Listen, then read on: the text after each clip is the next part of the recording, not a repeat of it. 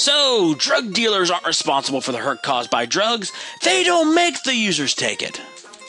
However, Matthew 18:7 says, "Woe unto the world because of offenses, for it must needs be that offenses come, but woe to that man by whom the offense come." Wait one second. What does this have to do with drug dealers? Believe it or not, absolutely nothing. So, I have a little bit to read to you about what offenses in this case means. And I might as well keep the Cyberlight up at the same time, because I have to look it up in my lexicon. It's all lexical and crap. It's great. I love it. Okay. And, excuse me, I'm going to have to put a very complicated Greek word up there, because when it says offenses in the New Testament, and when it says offenses there in Matthew, this is the Greek word that's actually used. Why do I have an exclamation mark? Well, probably before I get into that, let's actually take it back to Matthew 18:6. Trying to read my own notes here. It's all messed up. It's all scattered. A little scatterbrained. Matthew, that's 8. I want 18. I have a book here. Matthew 18:6. But whoso shall offend one of these little ones which believe in me, it were better for him that a millstone were hanged about his neck, and that he were drowned in the depth of the sea. That's heavy. And then you get to 7. Woe unto the world because of offenses, for must needs be that offenses come, but woe to that man by whom the offense cometh. That is very heavy, but what does offense mean in this case? Well, the Greek word for I hope I'm going to get this right. It's going to be up there, so you guys. The Greek word that is translated to offenses in this case is scandalizo. Take a look at that word. Isn't it beautiful? Okay, now, what does this mean? That's translated to offense. Here's actually what the lexicon I have, the lexical aid I have in my Bible, actually says that the context of this word and the full meaning of this word means that's translated to offense. To commit that which leads to the fall or ruin of someone. Without reference to the element of deceit, it means to throw someone unawares into ruin, to give occasion for ungodly conduct, resulting in the mischief incurred thereby. To craftily entice or lead to ruin, allowing someone to adopt a course in which he will unknowingly come to mischief and ruin. In the passive, to fall into ruin unawares, to be offended, or to be caught up or affected by a scandalon, which is another word, which are trap, or to regard something as a scandalon. Yes, a lot of Greek words. So, knowing that, we shall hit the trap, and I shall explain stuff. So, does that mean drug dealers? No, that's not the offense they're talking about. Drug dealers are bad at everything, but when they are talking about offenses in this case, they are talking about, he's answering a sentiment. I'm going to finish this thought before I move on, because this is important. They are talking about offenses, they're talking about offenses. They're talking about attempts that will willfully and deliberately. They're basically talking about willful and deliberate attempts, attacks, or temptation meant to destroy someone, whether it's a Christian or someone of innocence. Jesus used the example of a child trying to actively destroy a child sin-wise to basically corrupt them, destroy them spiritually or physically. We're not talking about a drug dealer. Hey, dude, we're not talking about a drug dealer. Those are sins that are temptations that end up where we indulge the flesh's various lusts. Jesus is talking about something way more serious here. He's talking about something very destructive. This is not just attacking a lust of the flesh or this or that. This is deliberately destroying somebody spiritually, leading somebody into temptation, where you can lead somebody into temptation or to have them sin so bad that you take them down with you. That's what we're talking about here. This has nothing to do with drug dealers or anything of the sort. This is what they're talking about when they're talking about offenses. This is why Jesus said it would be better if a millstone were to cast your neck and toss in the sea, or if you offend one of these little ones, it would be better if you were never born. we're talking about serious sins. We're not talking about, some guy, offering your kid a cigarette here. We're talking about serious sins, serious temptations, serious spiritual attacks that the person who does so deliberately to another person with the intent of taking them down. There's probably more we're going to be talking about later of why this has come up, but I'll talk about when we get there. So John 14:23, to get on to another subject and lighten it up a bit. Jesus answered and said to him, "If a man love me, he will keep my words, and my Father will love him, and we will come unto him and make our abode with him." So, time for a little breather. We can talk a little bit about the mechanics of what I like to refer to as the Mineshaft. As you can see, there are these elevators here. And as you can see, you take the elevators up. It'll take you outside. And then you just run across and you take another elevator back down. This is all there is to it. You have elevators outside that take you to various parts of the complex. I call them mine shaft because of the way it looks. Now, if you were to come back here, you know how we took the elevator up? If you came back, if I was somehow to make it back here right now, go back down here, go this way, I would find this empty because once you take an elevator up, it stays up. You have to take it back down. This is important, so you have to keep track of where the elevators are as well. Shouldn't be much of a problem here because this looks like it's going to be more connected. I think what I'm going to do is I'm going to go clear out this section, go down here, and then make my way back over here. So the mine shaft is pretty interesting. That's pretty much the mechanics: elevators and running through and disconnection. Do I have anything we can do here? Don't listen to anyone else, especially if they're trying to teach you something. Do I have anything here? I don't think I have anything. But let's see. It's probably going to be in Proverbs because it's all about teaching. Let's see. Well, we can't do anything in this section yet. Well, maybe we can, but we have to tackle it from the other direction. So back up we go. Now, I have a lot of my child. Like I said, there are a few sections that I remember quite a bit because we went to these quite a bit. And this, I remember a lot. No, go back, Captain Bible. Quit running away. Bad Captain Bible. I remember a lot about this section.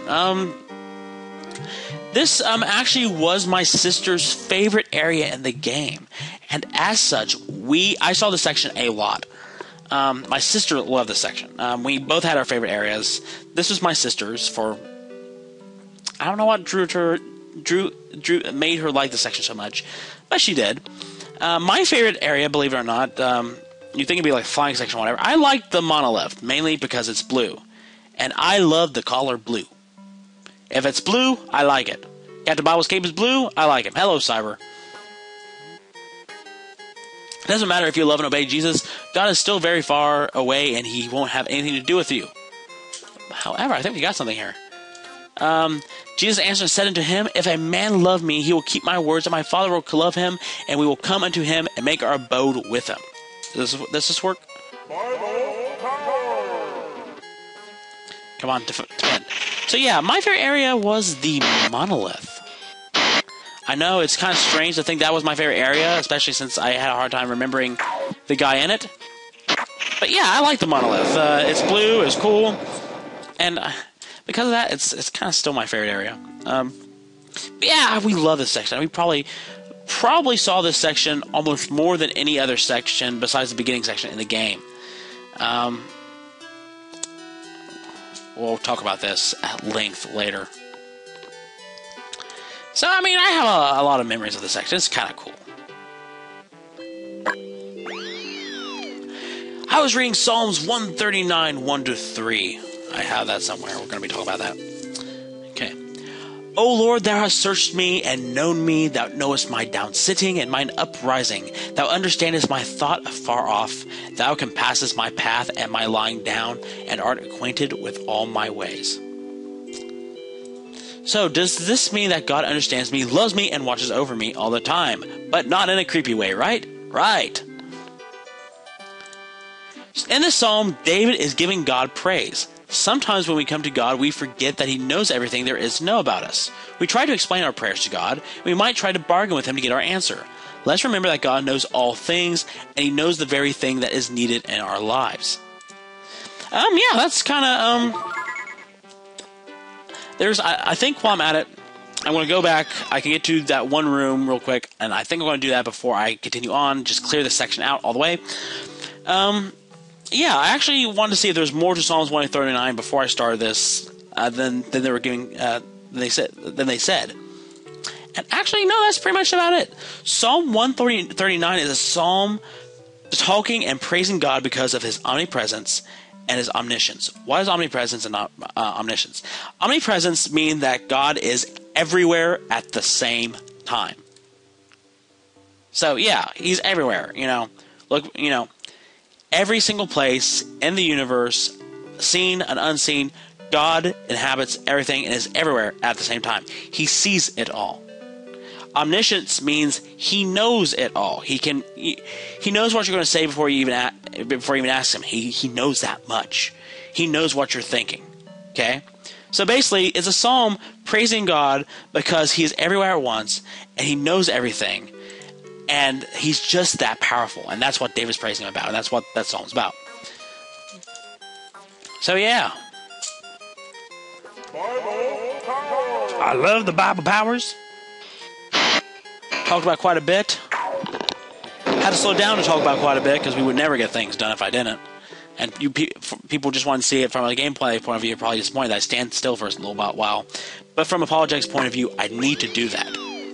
Hello, smiley person. Jeremiah 29:11. Hey, no, this is not what I wanted to talk about. But we'll get there. For I know the thoughts that I think towards you, saith the Lord, thoughts of peace and not of evil, to give you an expected end. So it says here that God really does care what happens to me. Sure. Sometimes, as we go through life, we lose track of the fact that God is with us. If things are not going smoothly, we ask, where is He? Or why is this happening? Or God doesn't care. God's overall plans for us are good. Accepting God's plan and His correction leads to maturity on our walk with Him. Just as I was saying, God knows everything. He's everywhere. Omniscience, omnipresence. And yeah, God has certain plans for people. Now, that does not mean that they have to follow His plans. Some people, stuff happens because, sometimes people don't follow God's plans. That's not His fault. And there is a certain degree of coincidence and chance in the world. Saying that this happened and therefore it's God's fault is not necessarily the case either. All in all, know that God's plans for you, if you follow Him, and if you live your life according to His will, and you have a relationship with Him, are good. And as long as you keep that in mind, stuff will happen. Hey, let's go this way first. Why not? It's all closed off. This might be a good place to go. So I've seen people who lost faith in God because they had a loved one die. And why would a God do this? Well, there's death. And we don't have that yet. We'll be getting to that. I guess we'll be going to that area later. Why would a loving God do this? Well, who said that God did that? Death is a natural part of our being. Life sucks sometimes. God keep this in mind. God never promised everybody that they were going to have the best time here.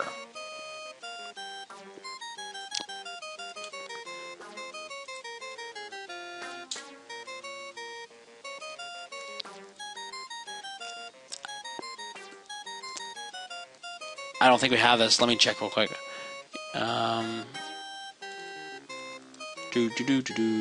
You think they have Genesis for this? But who knows? We've seen them do weird stuff before.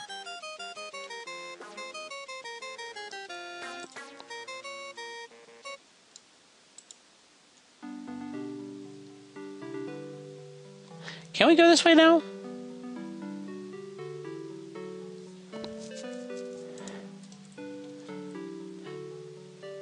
See, what did stupid here say?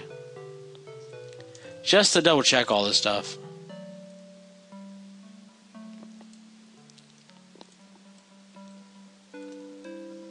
I don't want to get lost because of stupidity again this time, as you guys probably heard from my little rant tirade thing. Okay, communion. I know which one that is. So, communion and creation and... Okay. A lot of people, you know, God never promised you that you would have, you know, the bestest life ever. You know, I'm sorry to inform you about this, but life is just temporary. However, He did promise that He would never leave you or forsake you. You know, He promised a lot of things. He promised to be there. You know, He promised to help you in certain aspects, and that He would prepare a place for you. Some people forget, especially if they're Christians, that this is not our final. This is not the Christian's final destination. This is just temporary. It may be 80 years temporary, but in the end, it's just temporary. It's fleeting. As Solomon would say, vanity of vanity, all is vanities. Okay. We had to have something on the teaching stuff.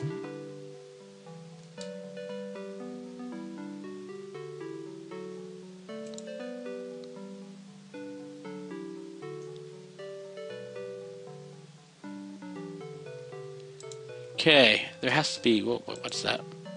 Okay. Teaching!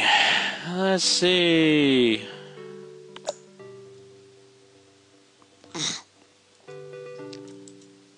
I'm sorry. I want to laugh at this one. Don't listen to anyone else, especially if they're trying to teach you something. Poverty and shame shall be to him that refuses instruction, but he that regardeth reproof shall be honored. Insert facepalm here. There are a lot better. There are a lot better scriptures and proverbs that pretty much would have done a better job there. When they're talking about reproof, they're talking about correction. At that point, that was not about teaching. That was about correction. You know, being, you know, somebody correcting you on something. You being reproved on something. That has nothing to do with teaching. What's wrong with you guys?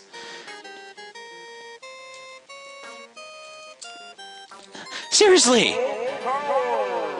You have a whole book that is about, you know, listening to instruction, listening to wisdom, gathering wisdom, you know, loving knowledge, loving wisdom, and you out of a whole book that is on that, you pick a scripture that is not. What is wrong with you? Seriously. Were you guys not even trying? Psychics and astrologers have the inside scoop on the spiritual realm. Oh, we should have some of this. Blah, blah, blah. Do-do, do-do.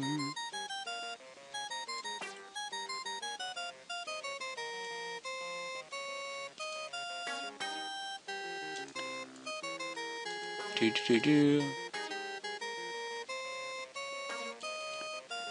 Do-do-do-do-do-do-do-do.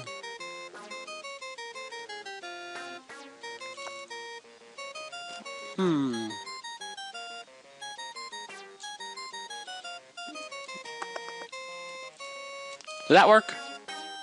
That is close, but I think there's a better one. Well then, Captain Bible, we have quite a place to explore. Let's go exploring. This way. Keep running. Good. So, you guys enjoying the Mineshaft so far? I am. It's way better than, you know, the flying segment. It doesn't matter if you love and obey Jesus. God is still very far away. He won't have anything to do with you. Yank. Stabby McStabstab. Ding ding. Oh wait, that's the wrong cyber. Ah. You know, I'm enjoying this. This seems to be going.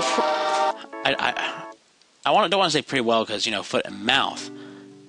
But compared to what could be, let's go clear this out over here. Compared to how some of the other sections giving me the runaround. This seems a lot more straightforward. I'm enjoying this a lot more.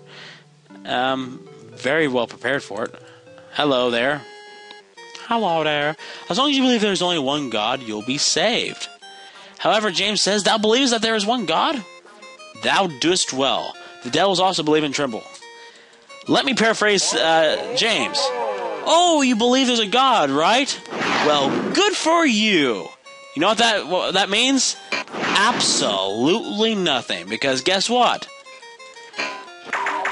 Satan and his devils believe in God because I've seen him personally.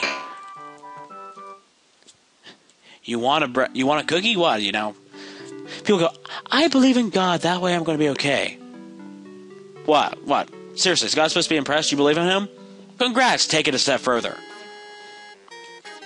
God's plans for you stink. However, God in Jeremiah it says, for I know the thoughts that I think towards you, saith the Lord, thoughts of peace and not of evil, to give you an unexpected end. Whee! Stab me in the eye. I kind of go through the overview quickly. Oh, finally, you give me something for traps. We'll see how useful that is. God made a choice to die for our sins.